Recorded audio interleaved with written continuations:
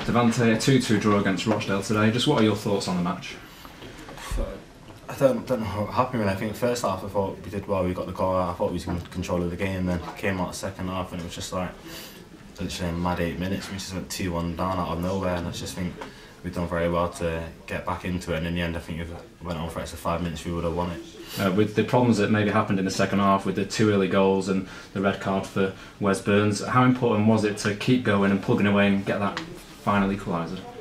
I think it's very, very important. I mean, I don't think Wes was just sending off the top. I think he's got the ball completely. I think the rest been the best against the whole game. But I think really we came back into it well and we got the goal to go 2-2. And after that, I think it's a good result if you look at it. We got the goal. Actually, some scored against his old team. Did you think you maybe can go and get another goal before half time to maybe put the game to bed? I think we had a few chances to maybe get the other goal and go 2-0 up. And I think if we did that, I think the game would have been done. But as it was, we was unlucky and then we came back into it. But the main thing is we got a draw out of it. And you talk about those 2 goals in the second half for Rochdale. What kind of impact did that have on you and the rest of the team out there?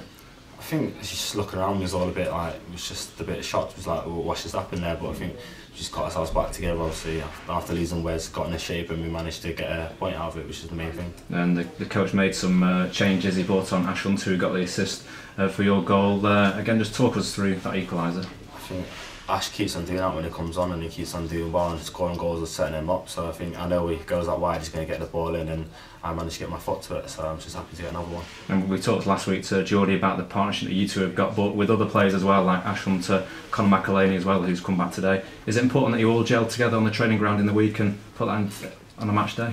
Yeah, I think it is. Obviously, me, Ash, Geordie, we had longer with each other. So Conor coming back now, we have to get used to his game again and see how we can gel with him. But I think me, Ash, Geordie, we'll have a good understanding.